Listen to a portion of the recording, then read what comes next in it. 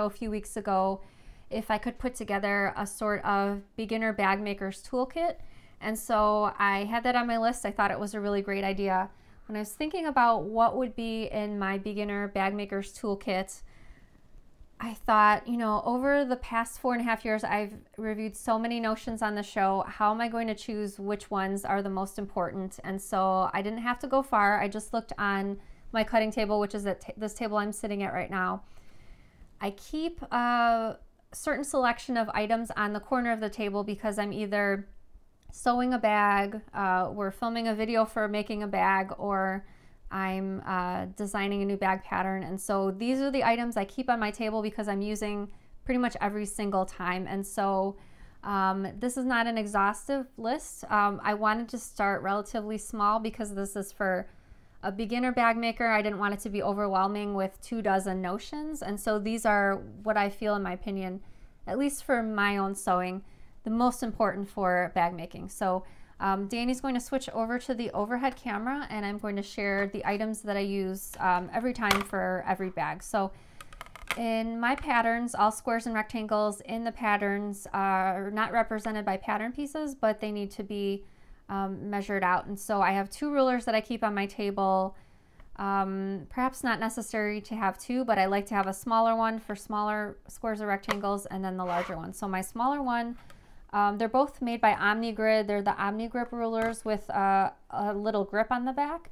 And I have a 6-inch by 12-inch ruler, and I also have a 24-inch by 6-inch ruler. So I started off actually with a 6.5-inch by 24-inch, and I was always getting mixed up by that extra 1/2 inch and cutting things wrong all the time. So I swapped it out for an even 6-inch ruler. So these are great, like I said, for measuring squares or rectangles.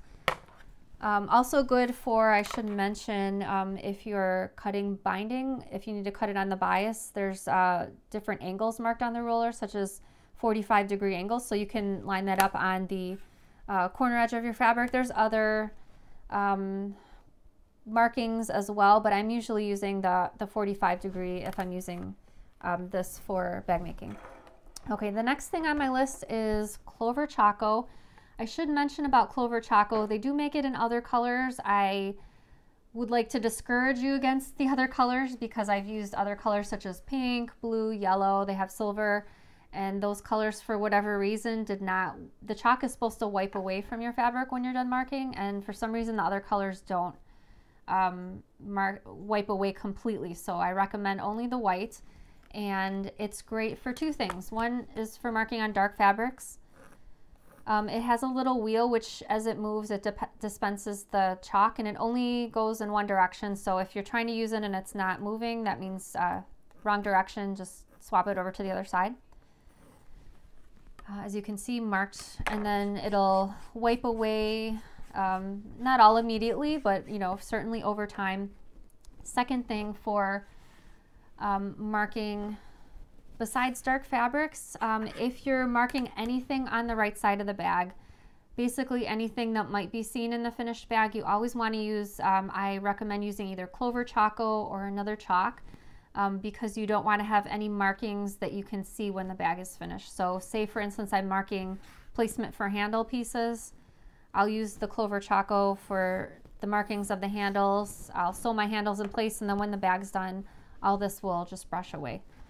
Number 3 on my list is friction pens, and I use friction pens for marking kind of like the Clover Choco, but for me personally, when I'm cutting out my pattern pieces, I like to draw my pattern pieces on the wrong side of the fabric. So I'll use the friction pens for, say I need a rectangle, I need to cut that out, so I'll mark the rectangle on the wrong side of the fabric. And then I know a lot of people like to use a rotary cutter. I just, like I mentioned I think it was last week, I'm a big fan of just marking and cutting out with scissors. And so I'll just mark on the wrong side of the fabric. I would like to mention, let me get my iron heated up. If you're marking on the right side of the fabric, I recommend using the Clover Choco instead. While the friction pens do erase with the heat of an iron, and let me get this marked up with some markings from my friction pens, and these are kind of older, so they're, I guess, a little bit weaker right now. but I recommend not using this on the right side of the fabric because even though the heat of the iron, I need to heat this up a little bit more. Yeah, there we go. Even though the iron will remove it, and you can kind of, I don't know if you can see, yeah, you can. So even though the heat of the iron did remove the markings, you can kind of see like a ghostly little shadow. So friction pens are great, but I really only use them on the wrong side of the fabric because of that reason, those little ghostly lines. You don't want those showing up when the bag is finished. And I've heard stories from friends that it also happens sometimes when it's super cold outside. The markings will just sort of reappear similar to that. Okay, next on my list for beginner bag makers is a good pair of scissors, and I always get questions about what scissors I use. So these are Kai number 7205 scissors. I've used in the past 2 other brands. I've had these probably since maybe 2013, so I've had these for a lot of years already. Other scissors made my hands feel really tired after a while from opening and closing, and the Kai scissors are really smooth and they don't feel heavy on my hands. They don't make my hands feel sore, and they cut through fabric super great. Like people always say, they cut through fabric like butter. So super smooth, nice clean cuts. Having a great pair of scissors, I know it sounds simple, but it makes sewing that much more fun and easy. The next tool I have that I love is the precision turning tool, and this is a metal tool with a tip. It's not pointy, it's got this round metal ball, and this is really great for several things. You can use it as a stiletto, meaning as you're feeding fabric through your sewing machine, you can use this end to kind of hold the fabric down. But what I usually use it for is if I'm making a pocket or even a pillow where I've sewn 2 pieces of fabric right sides together. When you turn everything right side out and you need to poke out the corners, this is the tool for that because of the round ball. It won't puncture through your corner of the fabric or rip through the stitches. It'll just give you a nice tidy corner. And again, this is the precision turning tool.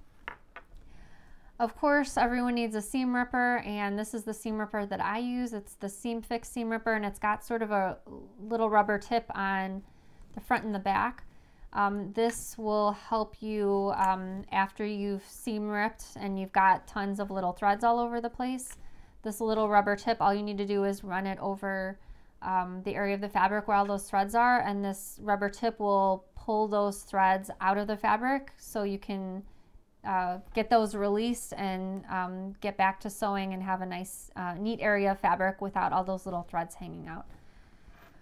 Dritz Wash Away Wonder Tape. I super love this. It's really great for installing zippers or holding fabrics. It's 1/4 of an inch wide and it's double-sided tape, so you stick it down wherever you need it to be stuck. Just push it down with your fingers. What I usually do is I take my fingernail and sort of push down on the corner to kind of lift the paper up, and then the paper just peels back, and that reveals the second side of the adhesive. Good for things like if you're attaching a zipper, which I wouldn't exactly attach it this way, but just to give you a demonstration. So it will temporarily hold the zipper without pins, keeping your zipper nice and flat.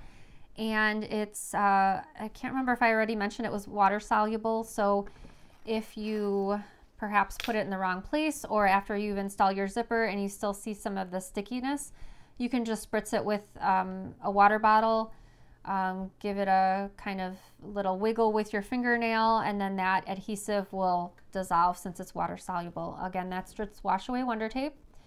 And then the last thing, my must-have for bag makers is Wonder Clips. So this is my little container that I keep on my desk with all my Wonder Clips.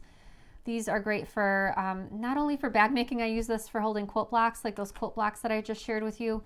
When I was holding the fabrics right sides together, I did use my Wonder Clips for that.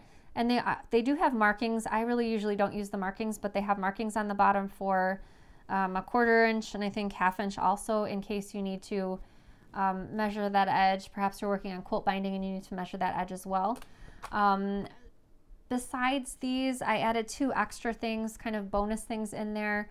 Our seam guide, which Danny's going to put a picture up on the screen of the seam guide.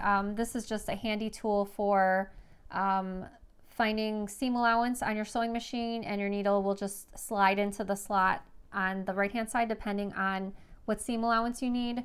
I have a full video demonstrating the seam allowance if you're interested in that, and the link to that seam guide is in the description with the video.